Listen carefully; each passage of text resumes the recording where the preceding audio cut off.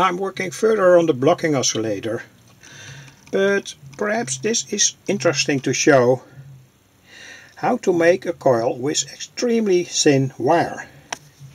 This is the primary from the blocking oscillator.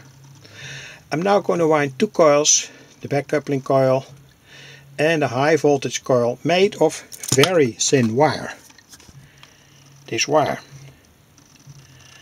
So let's say it looks like ape hair. And to solder that, it's of course not possible to scrape off the isolation. So the best thing to do is this.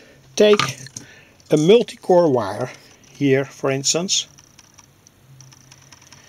and then wind that very thin wire around the edge here, and then solder it, and all the solder will burn off the isolation. So solder it for say 30 seconds or so, and check it with a magnifying glass whether you have made a good connection. And after that, to give it more strength, use this paper tape, this tape,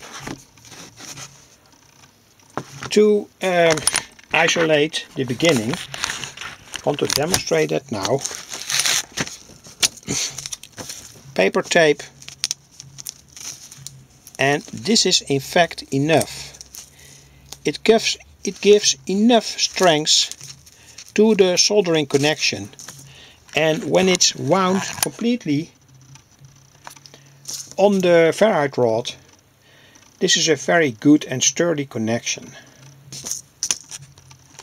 Only a small tip